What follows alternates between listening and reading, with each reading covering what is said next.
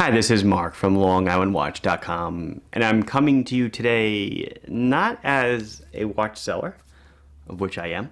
I'm coming to you as a business owner. It was going to be another one of those business videos where I discuss various business aspects. Today I wanted to do a video, I keep saying it in the past tense like something changed, something did.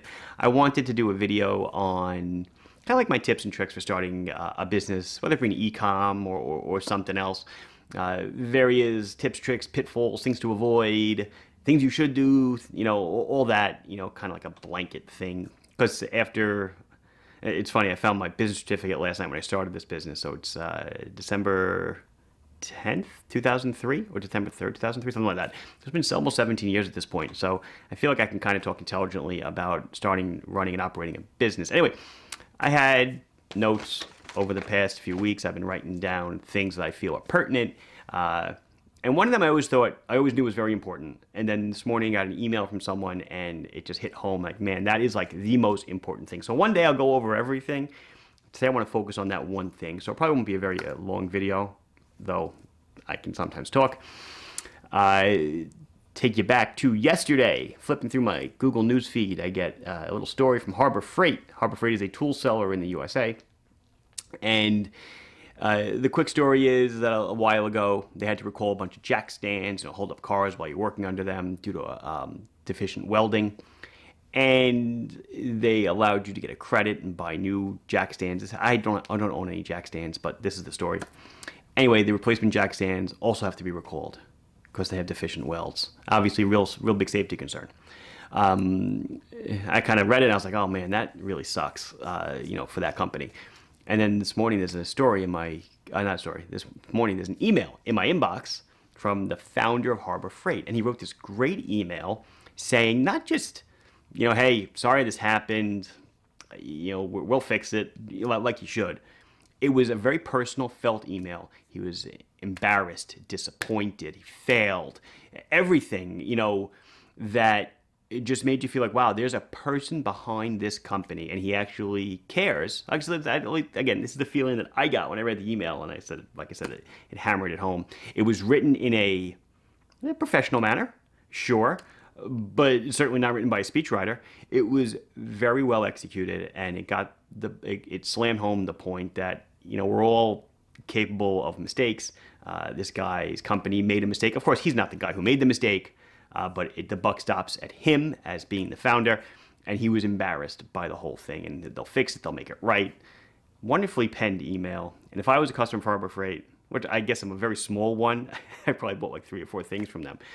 I would continue to shop there because I feel like this guy might care about something. So it brings home the whole point of the one thing I wanted to talk about today is making everything you do in your business personal. I don't mean make it personal, like take it personal, like someone says, hey, your watch sucks, and then I come back and say, well, you suck.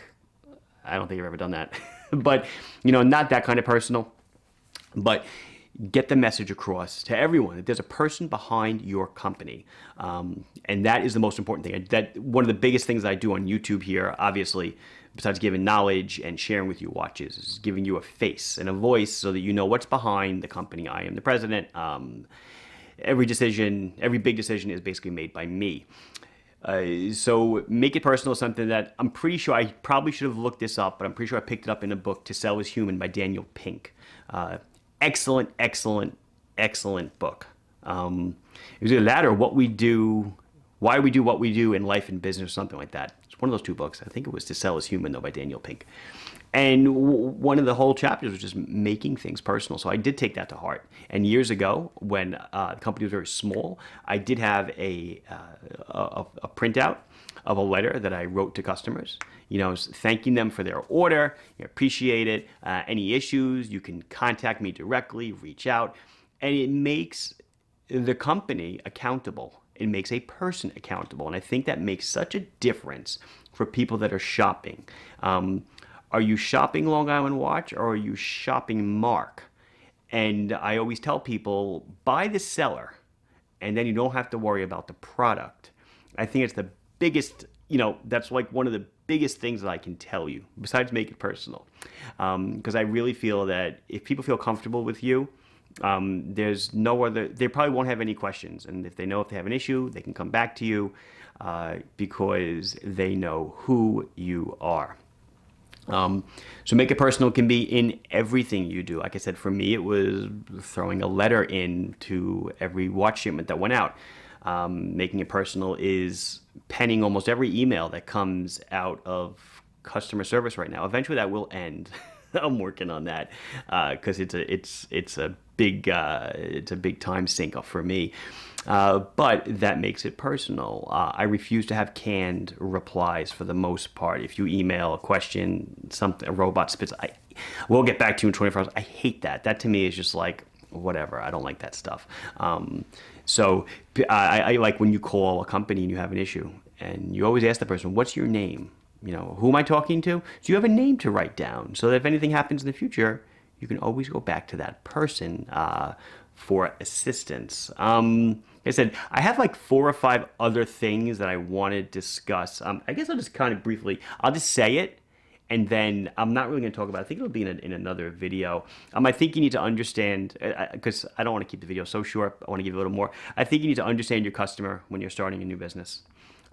You absolutely need to plan for success in your tools, in your operation, everything. Don't start with a pen and paper and, you know, writing labels out by hand, and on day 10 you have to make 1,000 labels. Well, you should have thought about that before you started. Trademarks, man, you got to trademark everything, as I've learned. Choosing a valid business name, a good one that's very pertinent to what you do, and think in the future, might your product change? If your product changes, what does your name mean? Island Watch, Long Island Watch. I'm always gonna sell watches. Might always be on Long Island, but it just kind of makes sense for me. Be customer centric, which is kind of part of making it personal. Let's see. Obviously, everyone needs to advertise, but what I hate to see is that when times get rough, people pull the advertising budget first, and I think that's the biggest mistake you make. I think if you want to pull advertising, pull it when times are great, because when times are rough, that's when you have to fight for every dollar out there, and it's only going to pay off in spades when business gets booming again and all those advertising dollars start giving you a return on investment. Become invested. What does that mean? If you're starting a new company, don't go into the drop ship model. Because if you're not actually invested in your product, you will not feel compelled to sell it. I can't say never. I've drop shipped like a handful, literally, of things in the past. I do not do it. All my vendors know. They always say, "Mark, upload our catalog." Drop shipping? No, I won't do it. I want the product in my hand. If I need it, I can answer a question about it. I can see it.